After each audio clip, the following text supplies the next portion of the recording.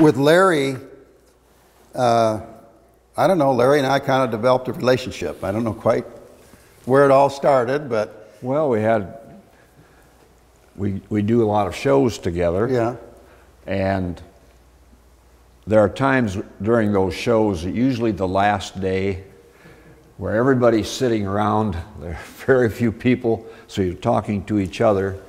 We found that we had some commonality. Right. Our age is similar. Yeah, he's older than I am. Our faith is similar. Yeah. I actually am. I'm a year older. Yeah. Our faith, we got that in common. We got to talking about microbes, and we've got that in common. So.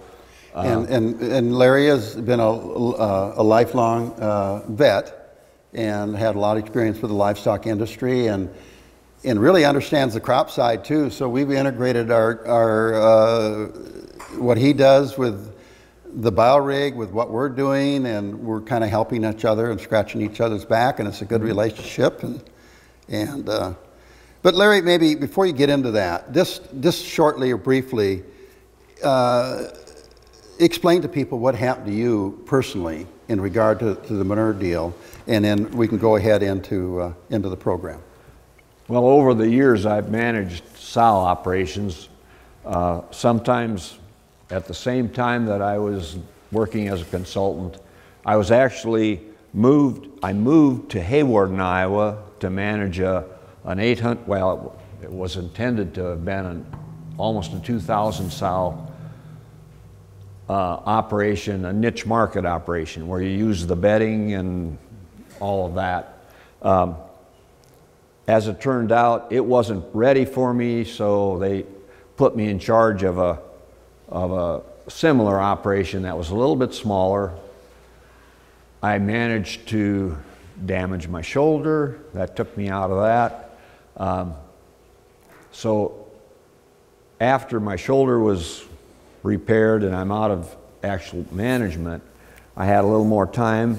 So I was helping my nephews with their sow operation, and my son and I, my son was in between jobs, so we were helping them. They actually had a pit line from the farrowing house that was plugged. So I'd done this before. In fact, I did a lot of that with the sow operation I managed because we were using bedding and we had pit lines. And we were forever using a power washer with a spinner on it to empty those lines. So, okay, I'm going to help my nephews out. And so it was the end of the day. We had actually, I also was managing their small sow operation that particular day. And I was going to actually go that day, I think, to Wilbur had an open house. I was going to go there after I got finished. So my son and I, this should be an easy thing to do. I'll unplug this line. Well, what they had from the farrowing house, they had what they call a day pit. So it's an 8-foot deep pit. It's 8 foot back into, it allows the lines from all the different buildings to come into one site, and then from there it goes to a lagoon. So you have an opportunity, if the line is plugged, you can get that line unplugged, goes to that, and then out to the lagoon. Well, we got the line unplugged. I was the one down in the pit. I got it unplugged. As soon as the manure started moving, I got out, of course. And so my son went to shut the power washer off. Well, in order to do that, he had to go through all the buildings. And I told him I'd meet him. It was the end of the day. I'd meet him. We'd go for a cup of coffee, and then I was going to go on to Wilbur, and my son was going to go a different direction. He happens to be a smoker, so he was waiting for me, took a smoke break, and I didn't come. So he goes back to the site, and I had the pit the power washer hose out, just like I had said I would, only I wasn't there. So he thought, well, maybe I was around the other side of the building or something. He just happened to glance down and I was in the pit. And he thought I had fallen in. Well, I had probably. I don't know, because everything, I was out. But he found me on my back, my legs kind of in an odd way. He thought maybe I'd broken a leg too. So the manure was gone. That pit was empty, but I was down there. So he went down and checked me out and propped me up. Well, he didn't have his phone on him, so he had to go back all the way through the building, call my nephews. They didn't even remember what the 911 location was, so they had to in turn find that out, call the prior owner of anyway, this all took time. In the meantime, I'm down in that pit. My son finally got this, passed it off to my nephews, and this is all taking time too. He came down in the pit just to keep telling me, my wife is a nurse and my daughter is a nurse practitioner, and they have been told, and this is pretty common knowledge, that even if a person is out, a lot of times they'll respond. So he kept talking to me, saying, keep breathing, Dad, keep breathing, Dad. And he had me propped up so I could breathe. And I don't know at what point in time, but at some point in time, I'm down in this pit and I have a bright light, and I hear my son saying, keep breathing, Dad. And I think maybe it was at the time when the emergency people got there, because the whistles and whatever, that maybe was just enough to get me to wake up. Anyway, they were trying to decide how are they going to get me out of that pit, because the manhole, just barely enough room for somebody to get in. And what my son said, well, why don't I just lift him up? And he told me, and I guess I responded, put my arms up. They pulled me up and out, and I was in and out for quite, I don't know. I can remember them asking me questions, and then I would kind of fade again, in and out. I've been told that the hydrogen sulfide results in lactic acid buildup in your body because it interferes with oxygenation. And so lactic acid is the same thing that happens when you have a cramp, or when a horse ties up, they have lactic acid buildup, but it's just in one site. Typically, with that kind of a situation, or if an athlete has a tie-up, their lactic acid level, they consider that high to be 0.5%. My blood lactic acid level was 5%.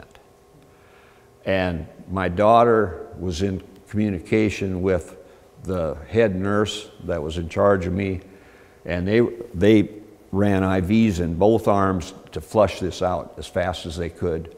And by flushing it out as fast as they could, it upset me, physically. And they were trying to get my manure coveralls off me, and so they tipped me to the side, and I don't throw up very often, but I upchucked, and I can remember apologizing to the nurse that I upchucked. But I'm here to say, I made it. The other thing about hydrogen sulfide is it's a very strong irritant. I didn't think about that, but it affects your eyes. So the next morning, I'm going to head for Wilbur. I'm bound determined to get to his open house. And my eyes, keep bothering me. I thought it's the sun, whatever. And yeah, that hydrogen sulfide almost blinded me too. So Larry, I think So what, you were out of the hole, but you were leaning over the hole. Well, we you don't think, know. or- We don't know, but what I'm thinking maybe, I was concerned whether that manure would keep moving. So it comes into this day pit, and then it has to escape in another line. Well, it's swirling.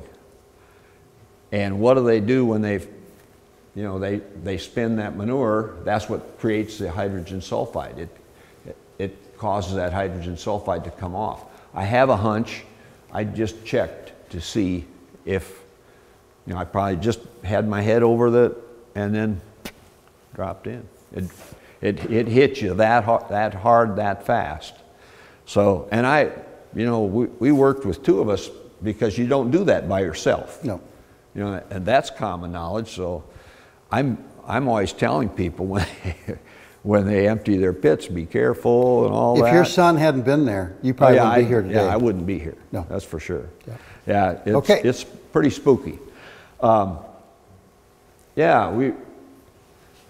We've developed this commonality. A little background. Jim was telling you that he got frustrated with all the ag business type things. Kind of the same thing in my case. I graduated from Iowa State with a veterinary degree in 1971 and started out working on my own, which is pretty unusual. 24/7 doesn't work very good for family. And so I went to work with a group in Orange City, and that was back in the days, I call them the fire engine days. We used to, the veterinarian that I worked under at that time said, Larry, we don't go at the pace you were used to, we go at my pace. And that's foot to the floorboard. That's how we practiced. My last year in practice, my wife documented it. I made 23 calls a day. If I had a weekend off, it would be a 3-day weekend, actually a 2.5-day weekend. And most of the time, my weekend would be a few hours on Sunday. And it got to the point where, quite frankly, my wife said it's either me or the practice. And so I got out of general practice and actually had an interest in swine and went to manage a sow operation. The sow operation at that time, that was considered pretty good size. It was a 400 sow operation, and it was intended to be managed with 2 people, and I in turn managed it myself because my wife is a nurse and she could better be working as a nurse. She would come in occasionally to help me, but I would take my children in with me and they would watch television while I finished my chores. But I really enjoyed it. And since then, I've managed a number of sow operations. I worked as a swine consultant from 3 years in Illinois and 23 years in Pella, Iowa. And then I went back to managing for the most part. As I was managing the last sow operation, we had a lot of issues, and that sow operation was antibiotic free.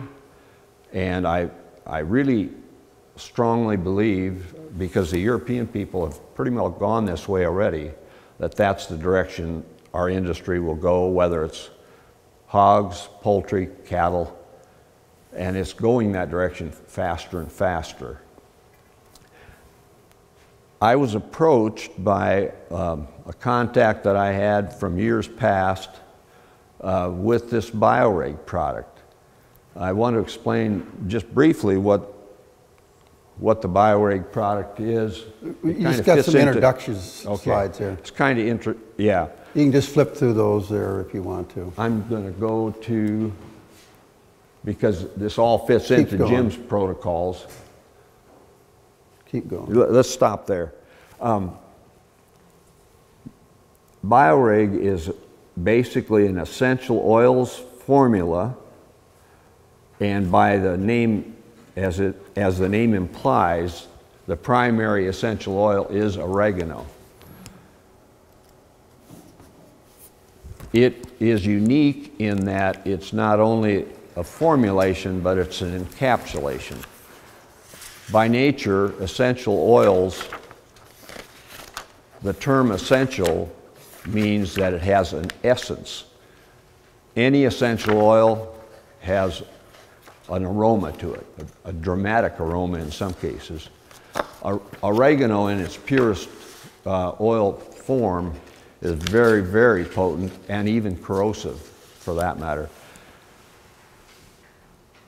What we've found is that by encapsulating, and the encapsulating ingredients are prebiotics, you actually, in theory, the essential oils do have antibacterial properties, they have antiviral properties. So in theory, what we're doing is we're knocking down some in the digestive tract, and we're increasing the microbes that are productive, that are enzyme producers. So in a cow, you have a paunch which is loaded with microbes, and the green people are concerned about methane production. Well, there's very good evidence, European evidence, that oregano helps lower the methane production from a cow. And in fact, we're going to be working to document that. We think that in fact is part of why we get the response we do from oregano, or from the By-O-reg. I've had a lot of people approach me, or when I approach them about By-O-reg, in particular the organic people, when they find out there's oregano in it, they back off, because a lot of them tried oregano and overdosed and actually knocked out the good bugs as well as the bad bugs, just like an antibacterial will. We do not, thankfully, and so the things we see with By-O-reg, it doesn't matter the species, and I'll go through that a little bit, but what we have found is that we almost always see a performance improvement. It varies with the species. We almost always see a performance improvement. We always see something in terms of intake. We actually market it as a feed flavoring agent into Canada because they won't allow one of the ingredients that that are in the original formula. That intake may be that it's an increased intake, or it might in some cases be that the intake is, instead of being up and down, it's more uniform. And that's very important with cattle. Cattle are notorious for an overload, and what they'll do on a cool or on a hot day, they back away from eating and they'll tank up at night. With oregano, we see a more uniform intake. One of the things that we know that we affect is what we call gut health. By manipulating the microbes in the digestive tract, we're going to see a change there. We've documented in swine by university studies, and now we're in process of documenting that in all species. There's a reduction of what they call oxidative stress.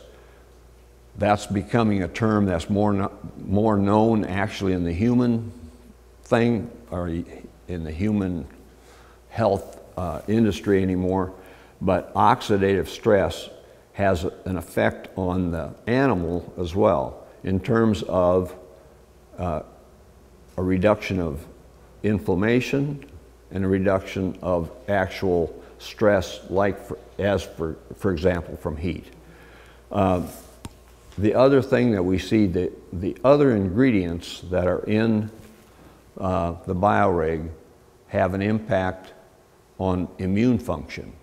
So the other thing I do with microbes is I do farm-specific vaccines made from a problem pathogen from a farm. And so I have found that using By-O-reg in some way, shape, or form and the vaccine, we get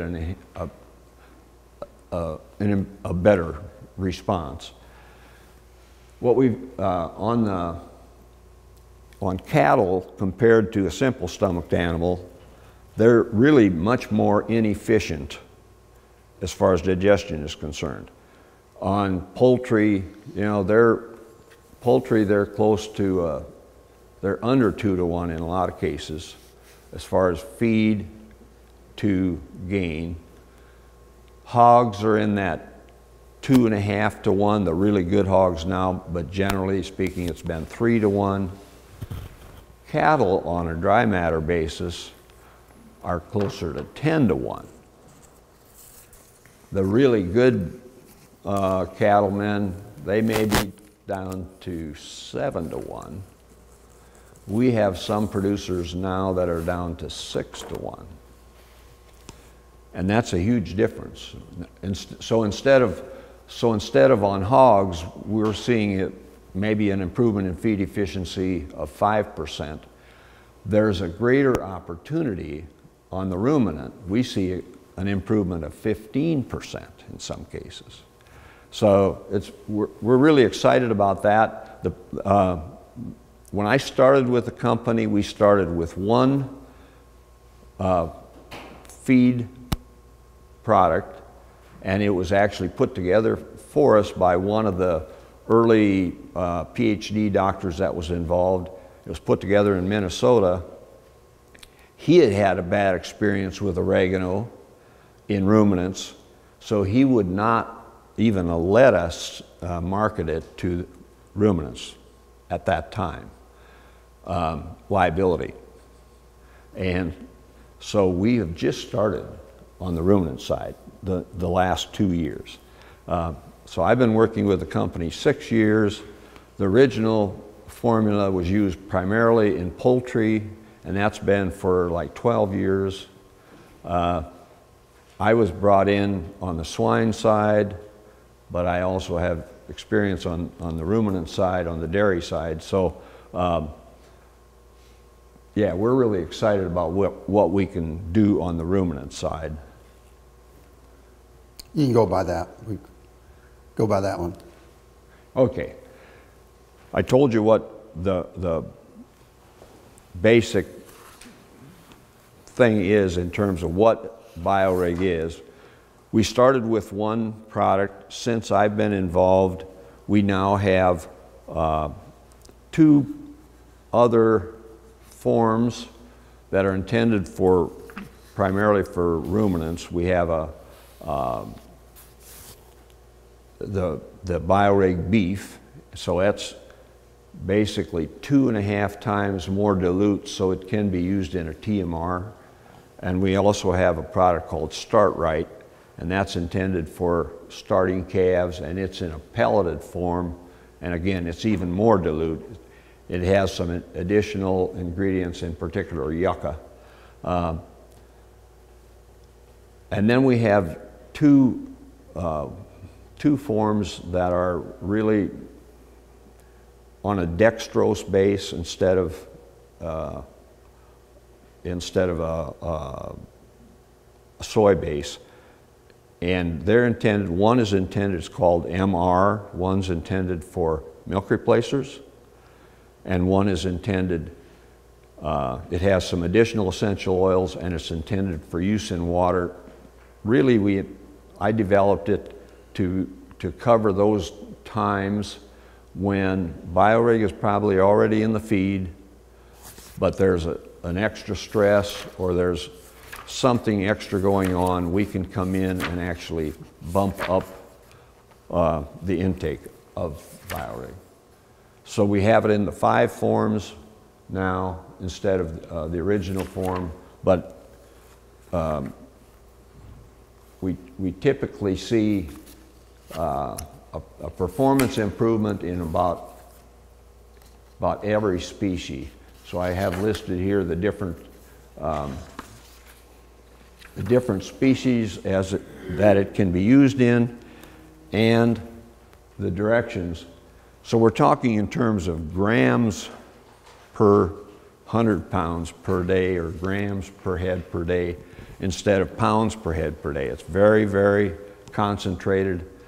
On poultry, on broilers, we're talking a pound per ton. On finishing hogs, we're talking a pound per ton.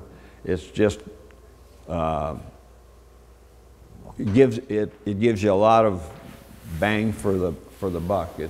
It's a very low inclusion product. It really, in fact, it's such a low inclusion product, for some people, they back off because you're talking grams. So, how are you going to get that into, like a cow, for example?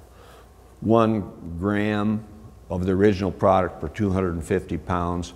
We have found, for the most part, that you can actually, I wouldn't say overdose, but if you go beyond the suggested dosage, you improve digestion so much that there isn't as many solids in the stool, and we'll actually create a looseness in a little pig or a little calf, and that gets people all concerned. It's just a temporary thing, but it's not an uncommon thing. So yeah, we have for swine, for beef, for layers, for dairy, you name it. I've actually used it in rabbits, guinea pigs, you name it. As far as the beef and dairy thing, the carrier there, we've actually just diluted it a little bit more, and the carrier is a distiller's byproduct. And that's if you're using a TMR. We use it in a TMR. The original 1 gram per 250 is you're putting it into your protein mix. Yes, the original product, if it's to be used in a beef operation, you almost have to put it into their grain mix in order to get it where it needs to be. We're experiencing some really, and I've got data. Later on we can go up. Anybody interested, we can go over that. But like I said, on beef cattle, we've seen as much as a 15% bump in rate of gain and feed efficiency, and that gets people's attention. We had one trial where we actually improved the bottom line by $70-some a head, and their cost was under 7. So that's a big deal. On the dairy side, the biggest factor we see and we see this in about every species. We've seen this in pigs, goats, sheep, and dairy.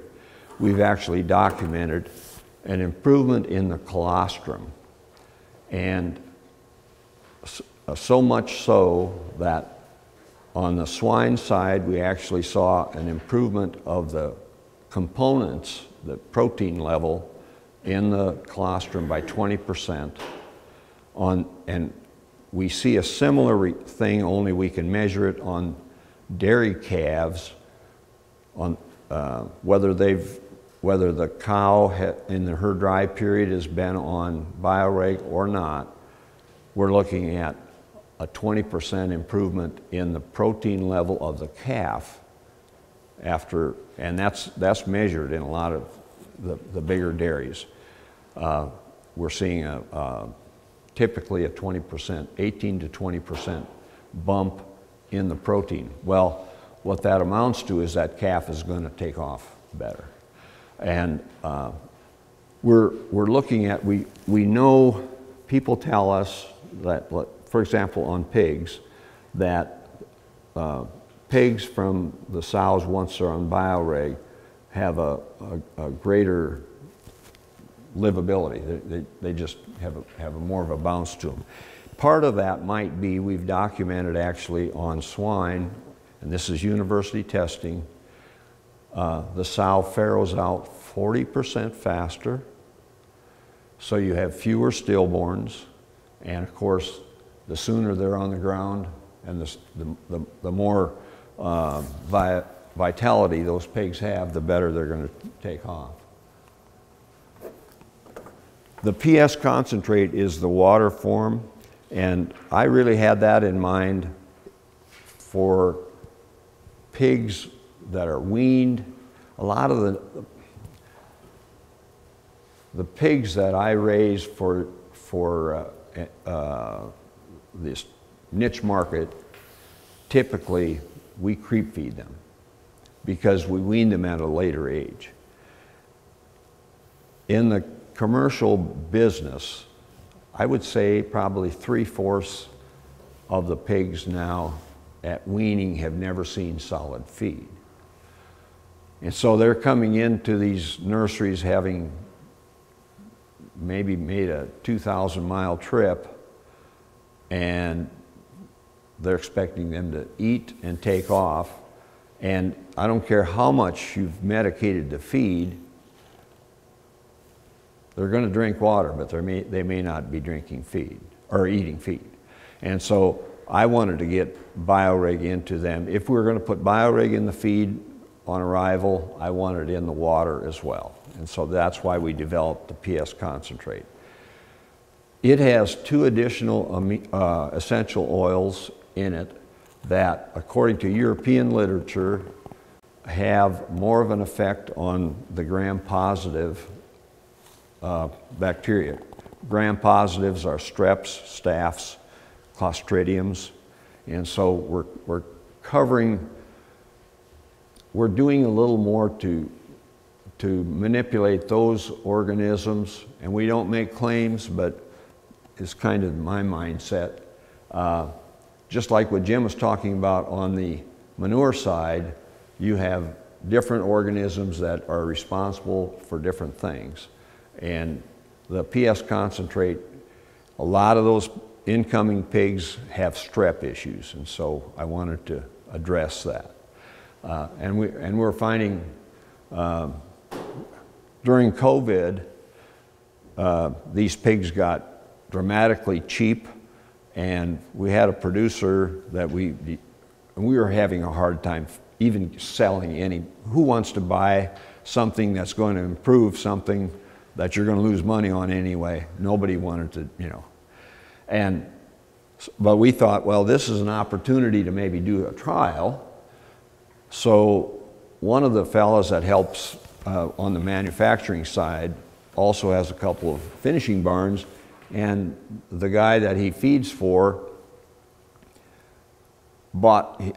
they had his farrowing operation had broke with PRRS, and they just didn't have enough pigs anyway. He thought, well, I'm going to buy some of these cheap pigs. So he bought some pigs. They came from Carolina, so it was a 2,000-mile trip. They brought in 1,800 on the first load and 1,500 on the second load, a week apart. The first load, we put By-O-reg in the water and in the feed. The second load, they managed them just like they would typically manage them. Electrolytes in the water, antibiotic in the water, yada, yada, yada. And Harlan was told in a week's time, any pigs you don't like, just dispose of them because they're cheap enough. I think he paid $5 a pig for them. Basically, he paid for the trucking. And after a week's time, or 2 weeks, however long it was, Harlan had lost 30 pigs out of the 1,800. He had lost 300 pigs out of the other barn, and he had not lost any pigs to strep. The other barn, the majority of those 300 pigs were strep pigs. And so we, looked like to me PS concentrate was doing some good. We've also used it on the poultry side, in particular on turkeys and broilers. They're notorious for having a coccidia break. Coccidia cyclical. They're notorious for having a coccidia break at a week in, something like that. And so we come in with the PS concentrate in the water, even though they're on the By-O-reg in the feed, for about a 5-day window. And we've noticed the people who really are really into raising the broilers and turkeys, they know that day. They know when that's going to happen, and what they've noticed is those pigs just keep, or those broilers or turkeys just keep moving through. You talked about how fast they're talking on broilers. It's 7 weeks of age, they're gone. They're turkeys. They have from the day they get put in, they know the day they're going to go to market, and so the net result is a heavier bird. We can help that out. The other thing we want to mention here is, so what we've done is combined the Eubio, what we call livestock drinking water, plus TM. That's the trace mineral. That's your C crop. We formulate that 50-50. And so that, we're using that now in combination. We can use that with any of the poultry or the swine. Actually, we have, and we've been looking for places where either Jim had the Eubio in place that I'm coming in with the By-O-reg, or vice versa, so we could document that tie. And we do have an egg laying operation where they had been on Eubio even in the prior flock, I think, were they not? Right.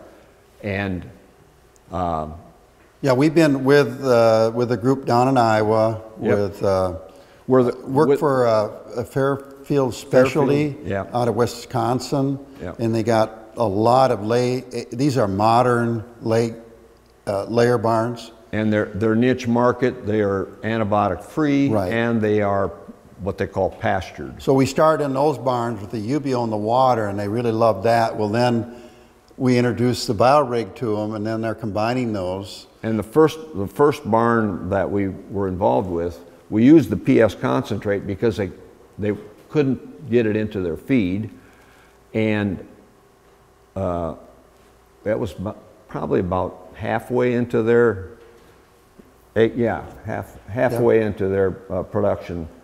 And what I found out later, after we'd been in there a while, from Mark, is that his prior flock, even though he had Eubio in place, he still had an E. coli break and lost a bunch of birds. So at closeout of that first flock, instead of 20,000 birds, he had 19,000 birds. To close out when we had the two together, they were still laying at 85%, and he still had 20,000 birds. Yeah. So it totally turned that operation around. So you're looking at I did some rough calculations, and we talk about return on investment. I think I had calculated his to be 7 to 1 on the use of the. And then they went and put the beef herd on it, the cows. Oh yes, and the calves. He now has the beef herd. So we've got about 5 people in the egg laying business down there that have gradually got on the combination. But we're going to talk about milk replacer now. And we went into Tagline Dairy. We met, they've got a lady that takes care of all their calves. And she's pretty darn sharp. and very detailed. And so we met with her at the World Dairy Expo, and we happened to have the owner there and her there, and we got her on the MR with the calves. And man, she loves that. And then she's using the flax bedding and the bedding barn tender combination. Well, now in the last month, we got her on the Eubio, because we don't want to hit them with both, because you got to see the effect from one. Yeah. And if it's positive, then we can go the next step. So they see it kind of build.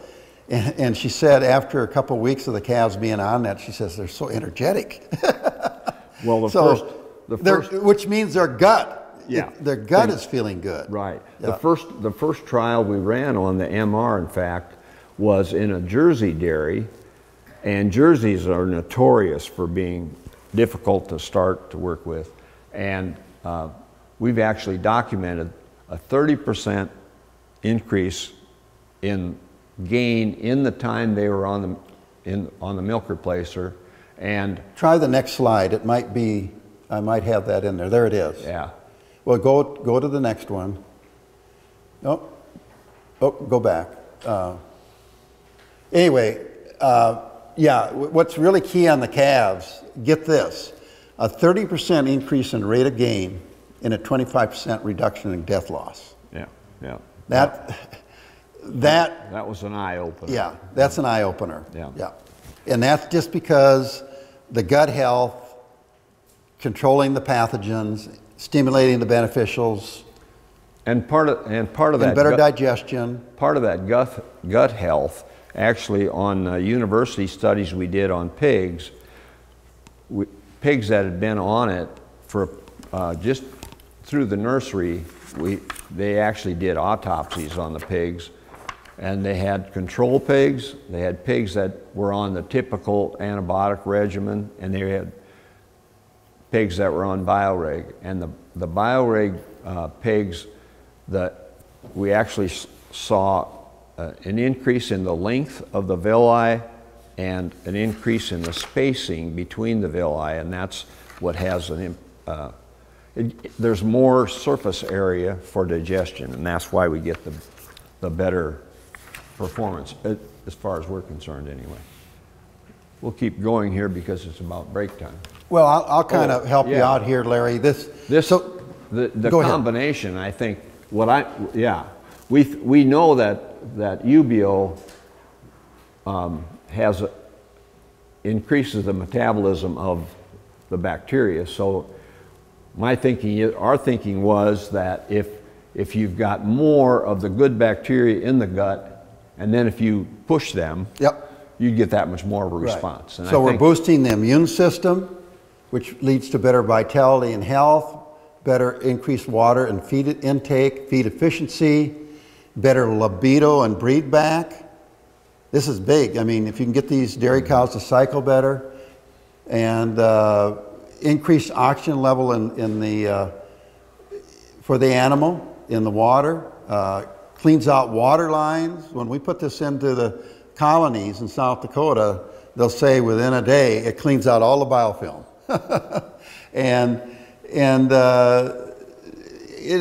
It just helps overall. The manure coming out of the animal is more digested, completely digested. You're getting more nutrient out of that feed in the animal. Yep. So go ahead. Yep.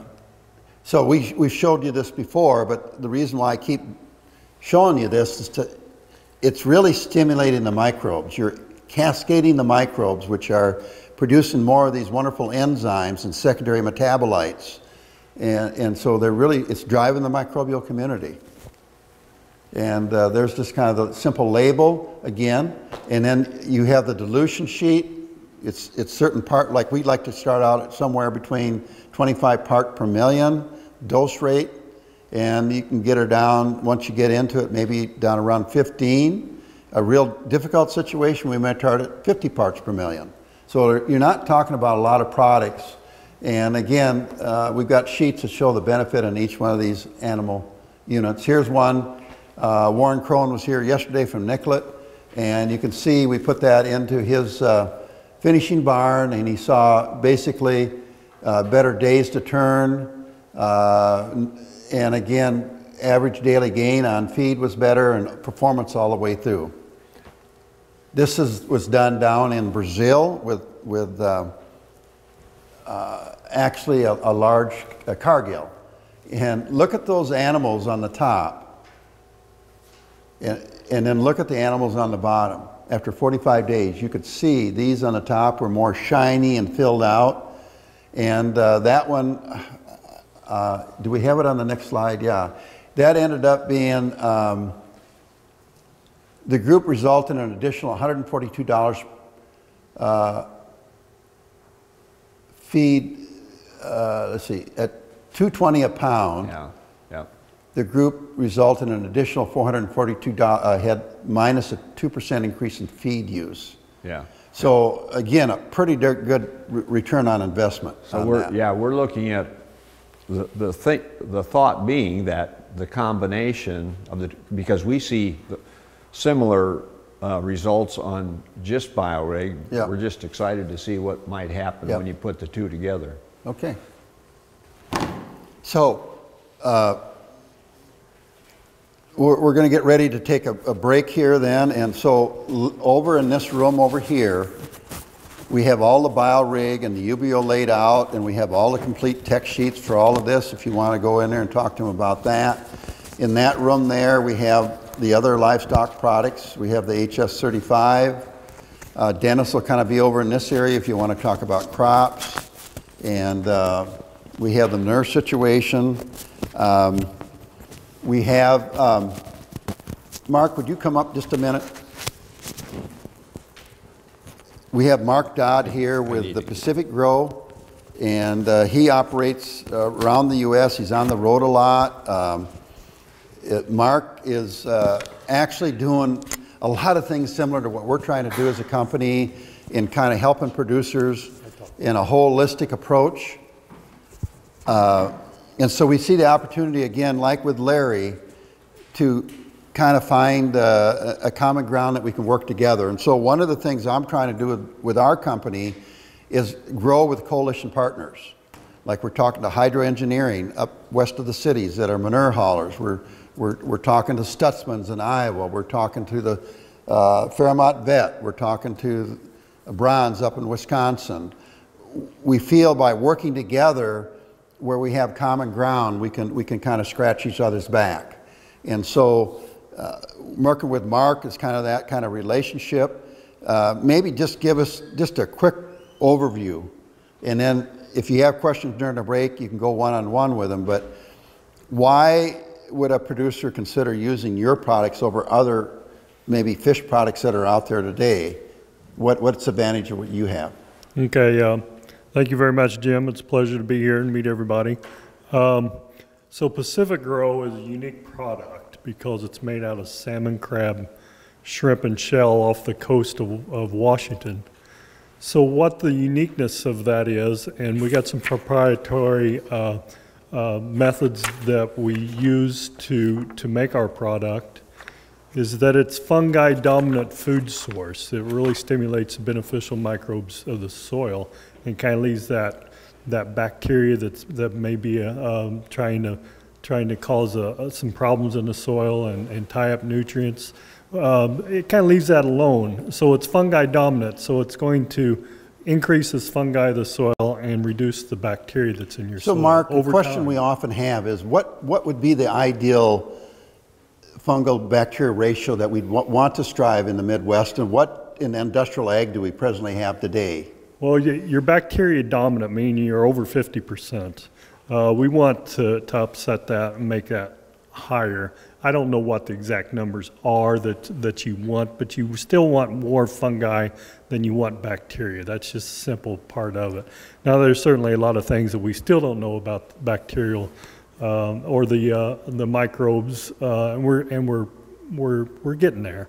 But what the attraction is to working with Jim is he thinks a systems approach. I think a systems approach. When I started with Pacific Grow 4 or 5 years ago, I brought that system in, and it's all about the soil. And in that soil we have microbes. We need to introduce certain microbes to do specific things, and we need to feed those microbial communities. And since we're all from livestock, I said it's as simple as having a pen of steers out there. You've got to feed those steers and spoon feed those steers certain amounts of the ration as their growing cycle increases. I was just at a producer's farm yesterday, and he's going to get plus 300 bushel corn in Nebraska off of 100 pounds of nitrogen. How can that happen? Well, it's a microbial world that we're looking at, and you've got to. It's a complex system, and I'm here to have a system approach like Jim, and that's my attraction to Jim. So when we use, in layman's term, the commercial fishermen off the coast of Washington drops their nets. They bring in salmon, crab, shrimp, and shell. Sometimes we'll get some whitefish, sometimes whatever's going on up there, and lobsters. And they'll take that on the boat, and they'll take all the meat off, and they'll give us all the blood and guts and the glory and the fats and everything that goes with it, and that's the good stuff. It's not a pretty place to go visit, and we won't let you visit, but it's like going to a slaughterhouse, and we got some different things that we do with it. We put some different biologicals in there to break down some bone structure, so you get more soluble forms of calcium. You got higher phosphorus when you start using those skeletons, those racks from other fish. There's rack brokers, bone brokers up that way. It's a whole different culture up there. And when you're talking about corn, soybeans, or any kind of vegetable crops, we're talking about spoon feeding. So when you're talking corn, soybeans, or even wheat, we want to front load that, with like a pre-treatment. I mean, that's the kind of the Cadillac version. So before planting, during planting with a starter, and then spoon feed it throughout the year. So if you're still using nitrogen, you can back down your 28% or 32%, your liquids, probably 40% at least first year, and then add to 4 gallon each application. And you'll need about 10 gallon. If you're wanting to get these high yields, you need at least 10 gallon of Pacific Grow and some other microbes. Over the season? Over the season. So how would you use those 10 gallons then in raising corn? You can spray it with a burn down. I don't suggest it, but I got a guy that's doing it. Because I don't want we want to start in the fall. If we can. We'd like to start in the fall. With the crop That's residue right. digestion program with that in there. Right, and then come back in and either do a pre-plant. Or a starter. Or a starter. I got a guy that's using it as burned down with his glyphosate, and he says it's great. It's not a problem, but I don't like that claim. It just seems to me you got some chemical that's trying to kill everything with something that's trying to promote everything and make everything grow. That's antagonistic for sure. Starters, great. You'd never want to mix it with a phosphorus form of synthetic phosphorus, because the soluble form of calcium that is in the Pacific Grow will gel up and precipitate, and it'll plug your planter, and we'll never be friends again. So we got to make this as easy as possible. And then through the year, if you're doing any foliar treatments, it's great. Just stick it into foliar treatments. My guys in Iowa had problems with earworm or armyworm, and they put 1 gallon of Pacific Grow, 1 gallon of Sea Crop, 1 gallon of Metagrow, or a half a gallon of Sea Crop and a half a gallon of Metagrow ST. And it took out the earworms, but it also gave it that nutritional punch. And that's when you're starting to work with these biologics like Jim has. Metagrow is a biological. Right. Yeah. So when you're looking at these biologicals like Jim's got, you're not only suppressing one thing, you're also giving it that nutritional punch that it needs. So we come in with specific grow. Now when you're doing the two formulations you have, the high phosphorus, where do you use that one then versus the low phosphorus? I love using the high phosphorus in your starter programs. Okay. And I don't see any phosphorus deficiencies out here. It comes up faster, it comes up more even. I think we're also, this is just my opinion, I think seed treatments, we need a biological seed treatment. We don't need to be paying for seed treatments that you get with your commercial varieties, just because I know that it's antagonistic and it'll hurt your biology. You seem like you can't get anything that's not treated anymore through some of your big companies, but we'll work around that. And then come with the other formulation. We would use that in our fall digestion program or spring digestion program, and then into our foliar program. Yeah, I'm really excited about these fall applications, because anytime you're breaking down this debris to be plant available, you're just setting the stage for a lot of good things for the next growing season. Well, the thing that the fall does versus spring is okay, but fall gives you all winter for that. And even though it's cold out there and there's snow, those microbes are working underneath there, just like in a manure pit. And, you know, get that done in the fall if you can, you know, put it as a priority. Yeah, and I know the cover crop story, I love the cover crop story. It's a great management tool, but sometimes it don't fit in everybody's system. And they get late planting after harvest and things like that.